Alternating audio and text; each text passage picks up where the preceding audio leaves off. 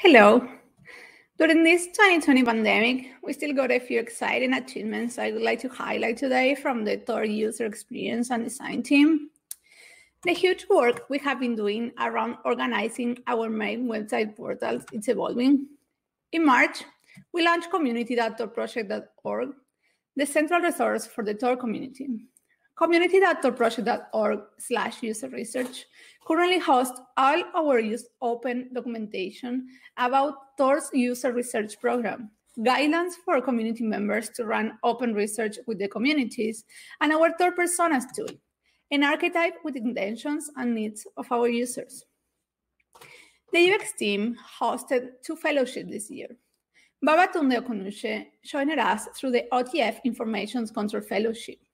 Together, we published Censored Continent, where he shares his key findings about the examination of the use of internet circumvention tools in Nigeria, Cameroon, Uganda, and Zimbabwe.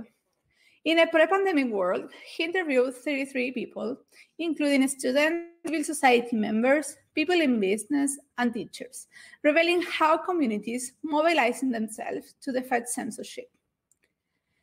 There's research of Narhira Lemos with the Berta Foundation about secure digital tools in the Amazonian region of Brazil with environmental human rights defenders. It's ongoing.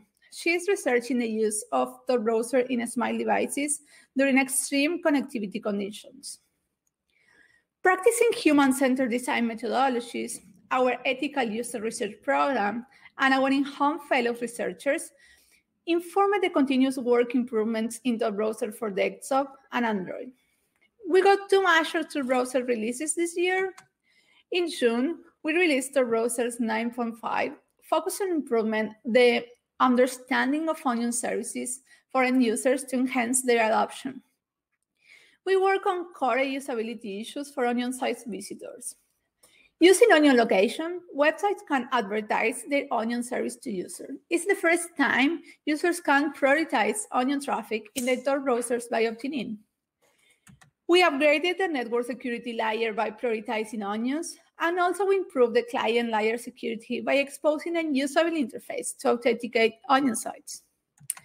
We improved our URL bar security indicators and our error pages, making them explicit on how secure contexts are and how recovery can be made.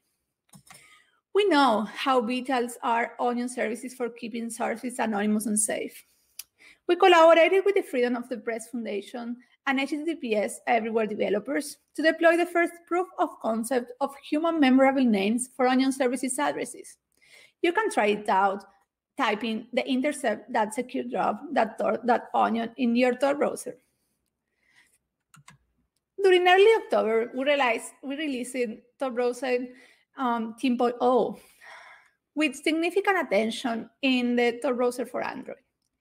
We aim to reach feature parity with Tor browser desktop during 2021. With the current state of the world, privacy online is more than a human right. The Tor browser is a critical tool for this time of evolving democracies. By 2021, we are working together with the anti-censorship team to provide a better experience connected to Tor for users in censored networks. Censorship experiences different shapes.